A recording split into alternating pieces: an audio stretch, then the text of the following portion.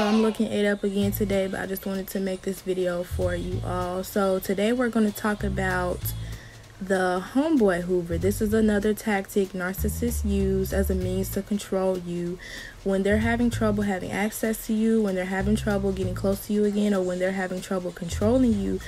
They will send somebody they know or somebody that is their friend to get close to you to see how much you know about what they've done behind your back. They'll pretty much play with your connections, pretty much playing with your circle of friends or your love life. They will have these people stay on top of you, get close to you, or even, like dibble and dabble in the relationship that you have with this person behind your back without you even knowing. So they do this as a means to control who you're sleeping with. They'll pretty much coach people on how to manipulate you and take advantage of you just to kind of laugh about it behind your back. They want to control who you're dealing with so they can feel like they are in control. Do you get what I'm saying? Are you following so far? Or another way they do this, in order to sabotage a connection that you have going on, they'll go up to another person and tell them all this junk about you in order to sabotage the relationship. So it's like what they have done to you in the past. Hey mama. What they have done to you in the past, in order for them to cover it up, they go to another person that you are dealing with to sabotage that connection so that you have the same outcome that you had with them.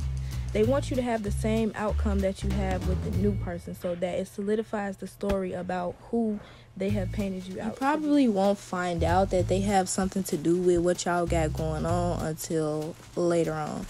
Take, for instance, the video that I made on false programming. You might want to watch that if you are interested in what I have to say as far as this video, or if this has happened to you. They're pretty much going to coach and teach other people or that new person on how to manipulate you.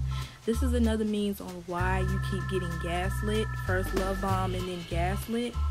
And then it's like when things are not going right between you and that new person or that new connection, they're going to rely on that old person on how to deal with you. They got to keep running back to that person on how they secretly want you. They might even try to contact you while you're dealing with the new person. Like I was saying, they secretly want you, or they're upset because they can no longer deal with you anymore. They're mad because you cut them off, so they have to ruin your future connections. They don't want you to be happy. They just want people to say, see, look, he, she is this, or he, she is that.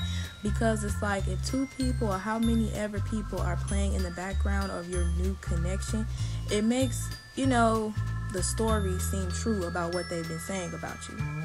So again, you might want to look back at my video when it comes down to false. So that's all for today, guys. And if ain't nobody tell you that they love you today, I love you, and I want you to keep going.